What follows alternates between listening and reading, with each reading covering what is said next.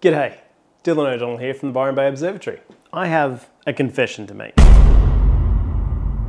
When I was a beginner, I bought the biggest telescope I could afford, the biggest Schmidt-Cassegrain telescope I could afford, a 9.25 inch Schmidt-Cassegrain telescope. Everybody, and I mean everybody, was like, that's too much telescope for a beginner.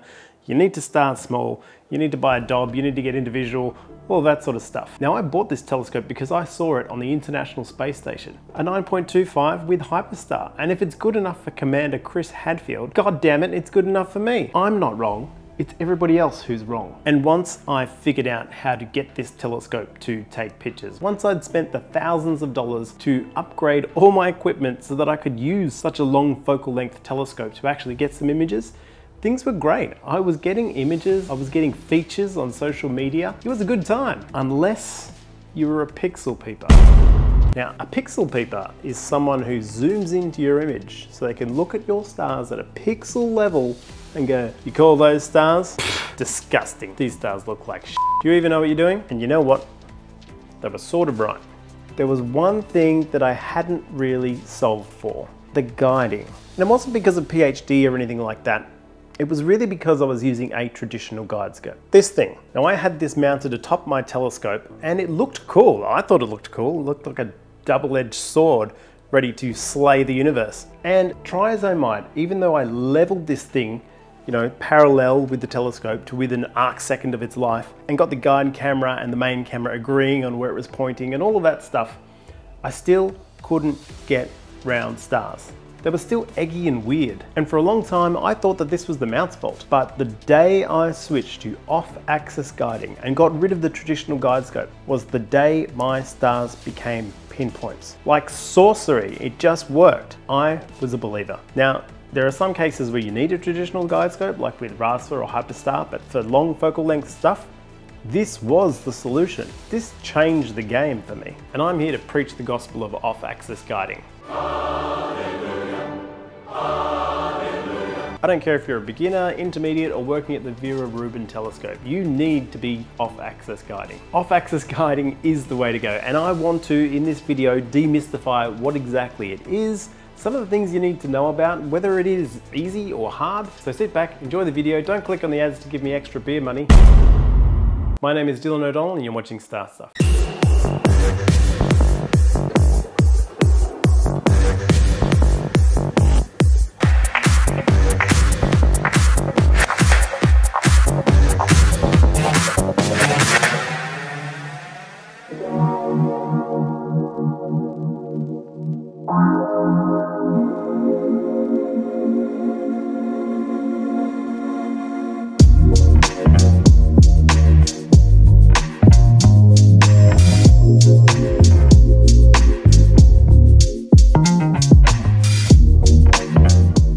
An off-axis guider anyway. Let me explain. This bit goes to the telescope. This bit goes to the camera. And there's a prism in here which deflects a little bit of light off to this guide camera on the side. Most of the light comes through back into your camera. This doesn't actually deflect any light from the main image. Now, I really like this particular one from Celestron because you can unscrew these and change the rotation while it's connected to your telescope. But you can also change the rotation of just your camera by unscrewing this side and then change the rotation of your camera and screw it back in. And that's really, really convenient, having the ability to change rotation on both sides of the off-axis guider. However, this introduces a lot of thickness. Look at this, this is about 6-7 centimeters of thickness into my image train. But look at this guy.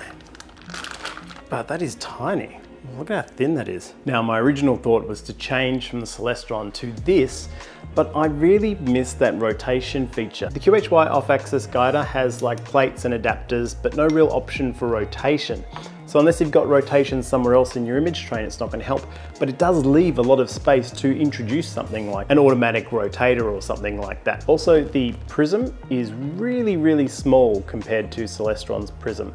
That doesn't make such a difference because the actual guide chip is going to be small too, so it's going to fit in there. But these come in different sizes depending on your particular setup. The other thing to note is this helical focuser. To get the off-axis guide camera in focus, you'll need to shift this in and out until you achieve that focus. But one thing to note, is that if you rotate this guide camera in any way, you will need to recalibrate your guiding. So to avoid that situation, a lot of off-axis guiders will have a helical focuser. A helical focuser will let you rotate this ring here to move the guide camera in and out without actually changing the rotation of the guide camera, which can really help so you don't have to recalibrate your guiding every time you refocus the off-axis guide camera. Off-axis guiding is great, it'll change your life, but you know what else will change your life? The fact that High Point Scientific are now shipping globally. That's right, all of you who've been whinging in my comments that High Point Scientific, the New Jersey astronomy store that has been sending to Americans all this time, now ships outside the land of the free. I don't know if they ship to Antarctica or North Korea or anything, there's probably a disclaimer there. And if you ship to Australia, it'll probably cost $1 million bucks, but that's the price of freedom, buddy. Check out www.highpointscientific, they sell all astronomy brands, they have a price match guarantee. Use the link here or the links in the description and I'll get a little commission so I can buy a double quarter pounder from Mickey D. So let's say you want to get started with off-axis guiding. What's the first step? Well, you need to get this into your image train. So I'll show you where you want to put the off-axis guider, but you want to put it before the filter wheel because that way you can change filters without affecting the light coming into the guide camera. You want to be able to change to a hydrogen alpha filter, but still the full spectrum broadband is coming into the guide camera here so that you don't have to change the guiding settings whatsoever, and those faint stars will still show up nice and bright. Now say this is your image circle, this is where the light's coming in from your telescope. You want that prism to be not obstructing the view, so when you attach your camera, you want the horizontal side of the camera chip to be on one edge, so it's going over that horizontal side. Because if you rotate the prism this way, the prism will hit the long end of your camera chip. And if you do that and the prism obstructs the camera chip like that, you will see a dark shadow in your image, either on the corner or on the side here, and that's something you don't want to have to deal with. So just make sure that your prism is rotated to the long end, the gap here. Now, when you first put on an off-axis guider, a lot of people struggle with finding anything at all. It's hard to actually find a star and get it in focus. And the reason for this is that the main camera and the off-axis guider need to be both in focus at the same time. The distance of the light traveling through the light path here to the main camera needs to be exactly the same distance as the light path traveling through and then through this prism and then onto the camera chip of the guide camera. So try and rough it in first, then get the main camera in focus, and then run a long exposure on this to see how far out of focus you are on the guide camera. Then you can use a helical focuser if you've got one, or you can just slide the guide camera in and out until you find that focus. So main camera focus first, and then the off-axis guide camera, focus that up. And as long as you can both see a focus star at the same time, you should be good to go.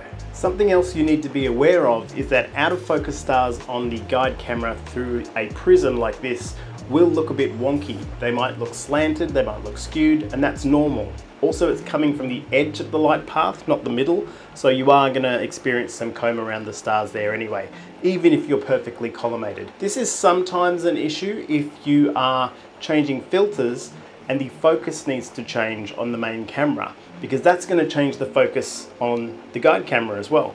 That's okay, guiding on out of focus stars is fine. PhD2 will find the middle of the centroid and will try and guide on that, even if the star is a little bit out of focus. You do have to be careful with off-axis though, because those stars do look so wonky. If it turns into a line or if the star goes too flat or eggy, the centroid might jump around a bit and that will cause you grief. So just make sure you find a nice sweet spot for the focus so that you can change filters. But the good thing is that once this is all set up, once these focuses agree and the image train is right back focal distance, everything is good to go, you don't have to touch it from that point onwards. And then that's the goal, right? To automate as much as you can. So once it's set up, the rest of it becomes fairly push button. And if you're like me and you were using this rail for the traditional guide scope, it's now free for piggyback and for doing other stuff. Once off-axis guiding is set up, it is incredible because apart from the difference in pixel scales of the cameras, the image scales are more or less exactly the same. You are guiding on the same light path coming out of the telescope. It's not a separate telescope. So the guiding agrees 100% with what the main camera is seeing. And that's why when I made the transition to off-axis guiding, I noticed an immediate 50% bump in the quality of my guiding. I went from a guiding error of 1 to 2 arc seconds to a half an arc second guide error. If you are having trouble finding guide stars, definitely bump up the exposure time in PhD2. If you don't have a very fast telescope, like mine's running at f7, which is fairly slow, then you might need to bump up that exposure to find faint guide stars. Also, definitely use a mono camera. This helps a lot. The sensitivity of a mono camera is 4 times greater at least, and if you still can't find stars, try bidding your guiding as well, and that will increase the sensitivity 4-fold again. Mono is always the way to go. Once you go black and white, you never go back, right? That's it from me. I hope you enjoyed the video. It's been rainy as hell here, but I do have more projects coming up for you. My name is Dylan O'Donnell and you've been watching Star Stuff. And remember, everything is meaningless and we're all going to die.